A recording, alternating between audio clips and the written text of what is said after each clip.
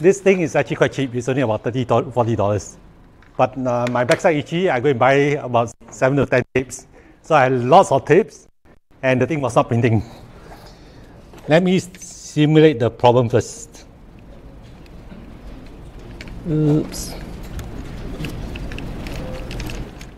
Okay, obviously, whenever you have any problem, first thing is you ask the expert called Google. And Google told me, you just do a reset of the printer. I did it 5 times, it worked 1 time. And after that once, I switched it off, the error came back again.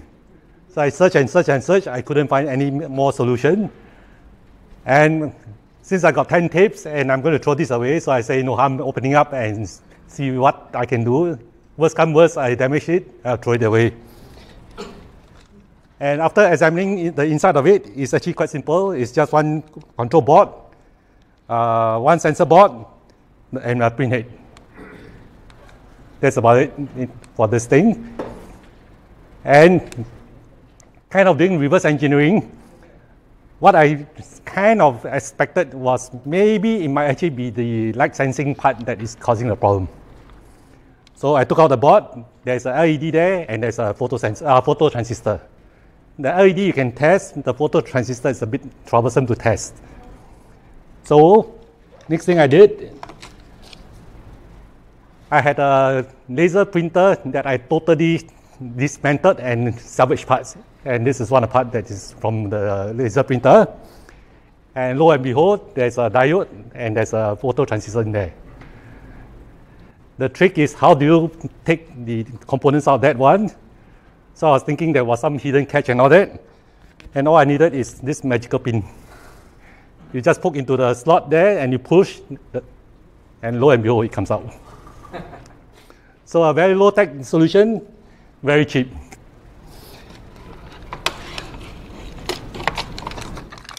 So why is that sensor needed?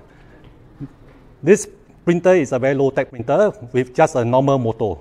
So it wouldn't know how much it's turning. If you have any printer, if your printer doesn't know how much it's spitting out the paper, when you try to print, you find your font size will change constantly.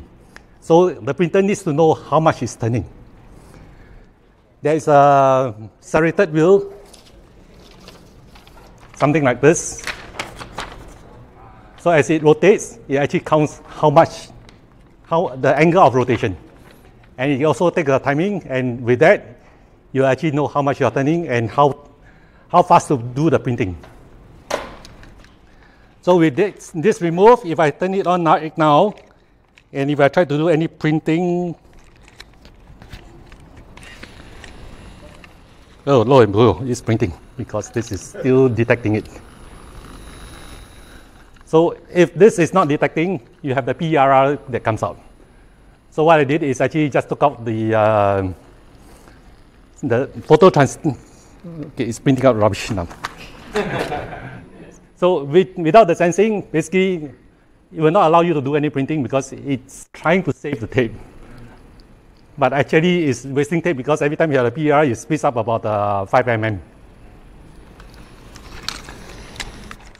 So a low-tech solution like this actually can work. So one of the things I typically do at home, with parts, I actually don't throw it away. I will actually salvage and throw away the bigger items like the laser printer. I threw away all the chassis, everything. I kept the motor, I kept the gears, I kept the electronic parts, I kept the controller, I kept the power supply. And once in a blue moon, some of these parts comes useful, but more often than not, it occupies a lot of space in my house. Okay, that's about it. Any questions?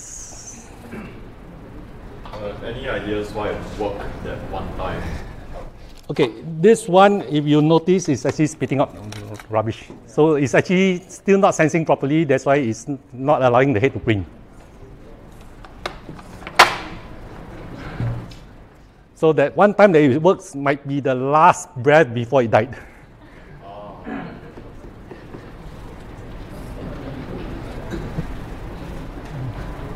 Okay.